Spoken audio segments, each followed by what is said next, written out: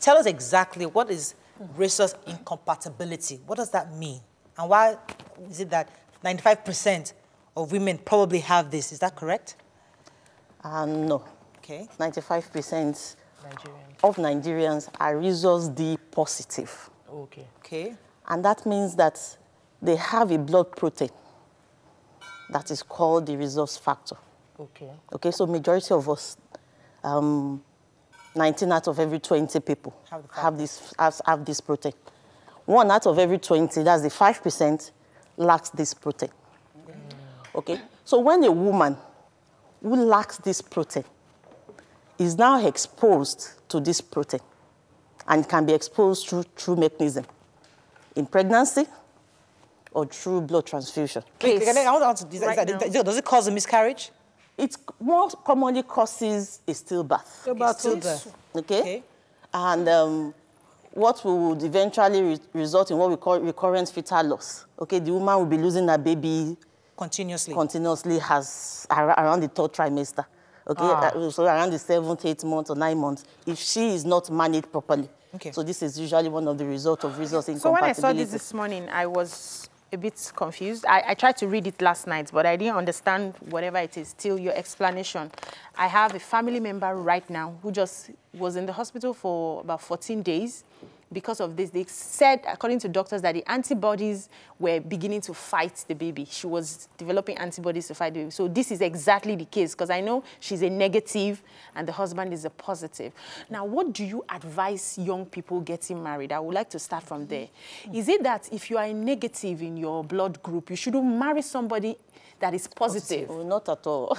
You shouldn't? No, not at all. You should. Okay. As I said, 95% of the population is rhesus positive. So who will you marry? Who will you marry? No, the rhesus positive, that's O positive. Yes. O positive, A positive, B positive. But what's the negatives? That's what I'm saying. Yes. So what we have to understand is that you need to be sensitized before you form antibodies. So the simple solution to rhesus incompatibility and the resultant rhesus disease is to prevent sensitization. Okay, so how do we prevent sensitization? A young woman should know her blood group. Okay. Okay. Once she identifies that she's rhesus negative, then she has to prevent sensitization during the course of her pregnancy, and also in the course that she has to receive blood transfusion. It has to be well emphasized that she's rhesus negative. She can't be exposed to anything rhesus positive. Allow me dramatize a bit, please, because I hear this thing and I'm just getting to understand the witch woman killing her own babies, the witch auntie who look at you and when you are in your last trimester killing your babies. In fact, it's just making sense because what we do not understand, we give a tag in Africa. We do not research and understand. I'm just shocked. So a young woman, for instance, now who never knew her nature and her husband's nature in their blood group and all that, never bothered, would, of course, fall into this position and then blame everything around. To add to that, they'll say it's abiku because your child keeps dying over and over and you have still. So they'll keep thinking that, oh, you are the one eating your children. Yes, now, let's come to you, madam. Yes, now, it's always good to get knowledge and to find knowledge. But now that we have this knowledge, what are we doing to push it out there so that people know? Because if you're in that 5%, it's important you have that information. So that when you're even getting, because when you're getting married, at least you're clear on what the options are. We'll come to you on the solution. But what are you doing to help us push this message out there? Yes, that is where Resource Solution Initiative is coming in. We've been sending out lots of awareness. We have materials, awareness materials, and we've been partnering with a lot of organizations to ensure that we send out awareness. We go to schools, secondary schools. We've been able to reach out to over 400 schools.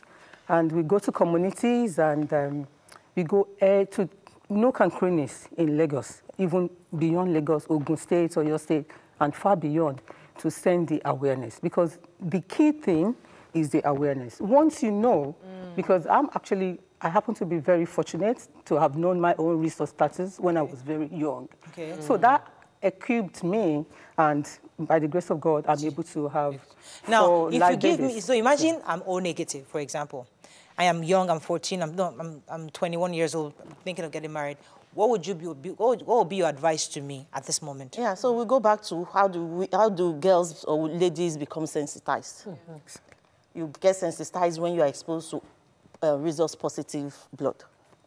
So during the course of pregnancy, if a young lady gets to have a miscarriage, gets to have an abortion, gets to have a procedure during the pregnancy, anything that leads to what we call fetal maternal hemorrhage, that means the baby's blood leaking into the mother's system. Okay. Then the mother gets exposed. And then she develops the antibody that will start to fight any future pregnancy babies that she gets. So, okay? So those are the instances of sensitization. So the information should come from when you become sexually active. Exactly. So that you prevent it even before you get married. Because some people in marriage now already have the antibodies.